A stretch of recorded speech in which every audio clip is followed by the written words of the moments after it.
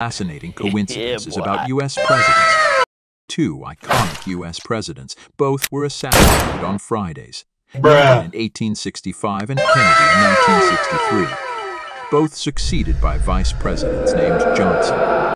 Lincoln was elected to Congress in 1846 and Kennedy was elected to Congress in 1946. Historic event on April 12, 1945. FDR passed away, Harry S. Truman sworn in, and former President Hoover nearby. Three presidents in close proximity within 24 hours. The Bush family holds a unique distinction with George H.W. and George W. Bush, both serving as U.S. presidents. George H.W. Bush was the 41st president, and his son, George W. Bush, became the 43rd president